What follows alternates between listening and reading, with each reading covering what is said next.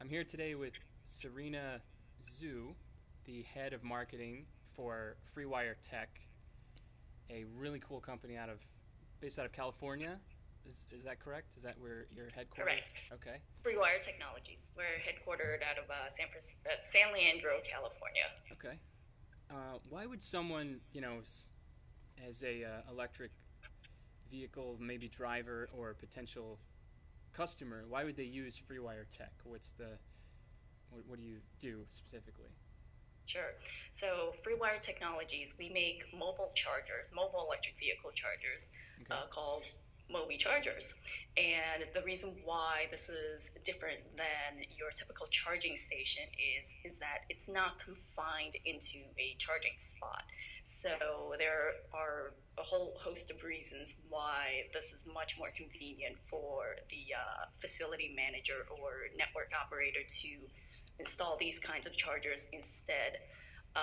Essentially, you're not looking at great infrastructure, complex infrastructure upgrades to be able to facilitate EV charging, which you would have to for a lot of the other traditional fixed charging solutions. Furthermore, if you're a large charging infrastructure operator and you want to be able to optimize your locations before putting down a large capital investment on charging infrastructure and to later realize that this is actually a pretty bad location, the drivers are not coming through here to recharge, then but you've already made that investment. This allows you to test the locations before you kind of make that decision. Okay, so it's like the plug's kind of driving to the user. Is that right? Instead of like The someone that pulling up to a plug and using it, traditional charging station. Is that that's is that a right? potential benefit as well, and that's a little more for the drivers. So if Mm-hmm. they're stuck on the road somewhere, before with internal combustion cars, you would have a AAA come up with a diesel generator or something, Mm-hmm. or no, well, a can of fuel or something.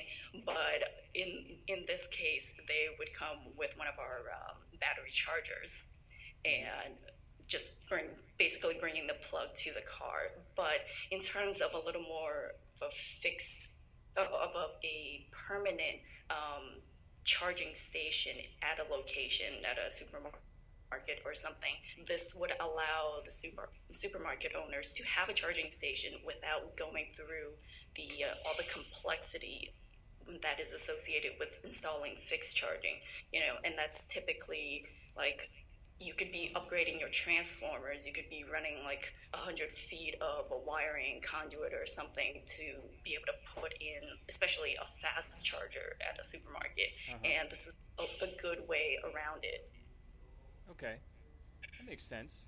Especially so it's kind of like for an individual to be used, or even all the way up to a whole fleet of electric vehicles. Is Right, that kind of the whole range? Yeah. Okay. right. That makes sense. So somebody like me, if I'm driving my Leaf or whatever, would I be able to call FreeWire and then have it come to me, or is it not that personal? Well, we are we are sort of the technology provider, and Okay. we would be pairing with other service companies, maybe potentially someone like a triple A, or maybe it's another startup or something that wants to provide emergency EV charging services.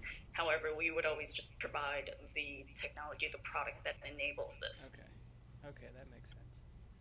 Okay, so I guess I had this question here about, would an app ever exist for FreeWire, and I don't know if that really would would Actually, make so sense. Would it? we do have an app. We do have an app Oh, for one of really? these more rich services that Okay. we have been able to launch. And the app works in this manner. This is for a very specific customer type, mostly corporations in the in the Silicon Valley area that want to offer EV charging to their employees. And the issues that they have had with traditional chargers are that they see their workforce, the EV driving workforce, spend a good amount of their day rotating their cars and doing this like hot potato dance or something with Yeah. the charging spots, and that's a great productivity loss to them. And so when they sign up for our service, now we have the charger that goes to the vehicles, and the drivers can just stay put and focus on their work rather than focusing on getting their vehicle charged. Okay. Now, does the person with your company, FreeWire, do they plug the car in, or does the customer have to come and do it themselves? Like, No. how does that happen? So it's full service. Full Oh, okay. service.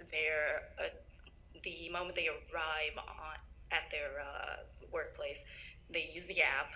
They just check in. It's a geofenced area on the app that you can see, and you just locate your parking spot, and you send a notification to the operator that Oh, I've okay. arrived. I need to be charged Cool. for the end of the day, and then they could just go about their workday as if they were driving a regular car. That's really convenient. That's really, really, really awesome. I mean, California is just full of EVs everywhere. I was in San Jose recently, and I just saw them everywhere. Do you think that it's just concentrated on the West Coast, a lot of EVs there, or what is it like maybe across America, across the world? What do you think about that? What's the state of electric vehicles? So I think the heaviest concentration is still in California, but it's definitely increasing worldwide, and especially in the U.S. You see many other states step up with incentives, and there's also obviously the federal incentives, but you see a lot of them at the state level, at the city level, as well as support for charging infrastructure, because it's typically a chicken and an egg. People aren't comfortable buying an electric vehicle unless they know that they can get a charge, and especially the bigger challenges now that we're past the early adopters phase and looking at the mass market. Not everyone is a single home owner where they have control over whether they have charging or not, right? So they want to get more comfortable, and they want to see more charging infrastructure around them, so that'll just push them over to buy an electric vehicle. So we're just seeing a lot of support for just infrastructure as well, which we're really happy about. hmm Is there a bright future for EVs? Maybe Oh, definitely. for everybody. Yeah. Okay. Yes. What would be Believe. what would be Oh, sorry. No, go ahead. That's great. What would be the future that you see? Like, everybody drives an EV, or is it kind of a blend of the two, or what do you think?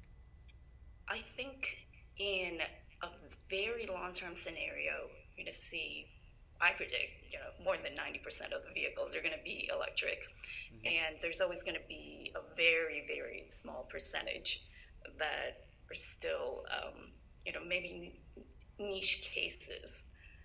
There's sort of this attachment, as I understand. I'm not a fanatic about the internal combustion vehicles, but some of the fans of the older classics, the stick shift, there's this attachment that just isn't there with electric vehicles, and you're faking it to some degree if you try to simulate that experience. So without the authenticity, I just don't think that's going to fly. So I think those drivers will always have an internal combustion vehicle, They'll but always hold on to especially it. yeah, exactly. And with the rise of autonomous vehicles, I think that's going to be pushing the entire sector into the electric, going versus internal combustion. So It seems like it's easier for an autonomous vehicle to utilize electric vehicle than it would an internal combustion. It seems like the components would be much harder Right. to work in an internal combustion vehicle, because of all the extra pieces in there. I don't know. That's just Right. my thought. Yes, I'm not an expert, but from the experts, I have heard that because there are far less moving pieces, it is much more, it readily able to be controlled in an electric vehicle versus internal combustion. So yeah, the future is very bright. Just so many trends that are converging, allowing this electrification revolution to happen. Hmm. Well, that's awesome. Great. I really appreciate you taking the time to talk to me today about FreeWire and the Mobi. Now, is there just Rechargers. the Mobi Recharge? That's such a cool name. That's great. So thank you so much, Serena.